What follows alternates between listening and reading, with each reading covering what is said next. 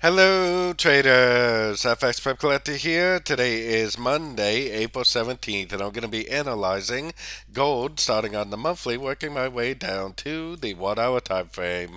But first, take a look at my new Forex trading course available to all gold Patreon members. The link for that can be found up here in the corner.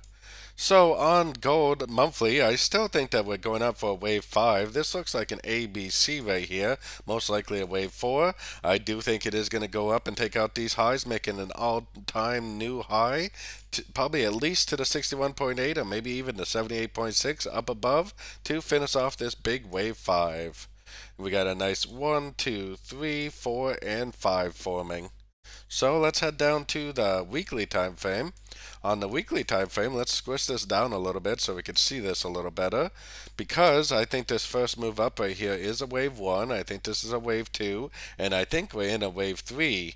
A wave 3 needs to be bigger than a wave 1, so it needs to go beyond the 100% Fibonacci extension of wave 1 projected out the bottom of wave 2.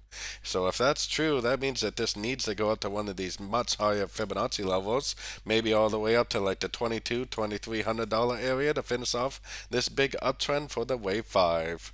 So let's keep going down to the daily time frame. On the daily time frame is where you can see this nice trend for the wave 1. This is definitely a three-way pattern down for the wave 2. And so far this is continuing to make higher lows the whole way up. It has not broken any lows yet. Even this big strong move down that we have here, it has not broken any lows, telling me that the trend is definitely still up. And I still think that it's more likely to continue up, making the higher highs and higher lows. Now this line right here does represent all-time highs on gold, so I'm sure we are going to see some volatility in that area. So let's head down to the 4 hour time frame. On the 4 hour time frame, I do see the possibility, because this right here is definitely a trend, and I definitely can make this out to be 3 waves up. I think there's a good chance this is an irregular top or an irregular wave B, and that we've already made a downtrend for the wave C, and we may already have a break of structure. This wave C very easily could already be over, and may already be heading back up. So let's head down to the 1 hour time frame. Now we definitely need to pay attention to this move up, because this possibly could be a wave A and it could be a B. And then it could do something like this and head back down to make a C, which if it does do that, that's definitely a completely normal looking pattern. But like I said, this is definitely a trend, and I could definitely make this out as 3 waves up, and then we have a 1, 2, 3, 4, 5 down. We have a break of structure. This could be the end of a wave C. If it is the end of a wave C, this very easily could just keep on trending up.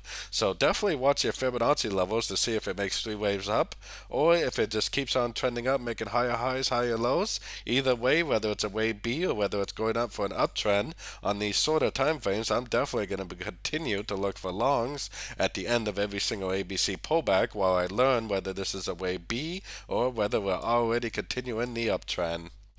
So don't forget to join my free Discord channel. The link for that is on the screen and in the description. Thanks and happy trading.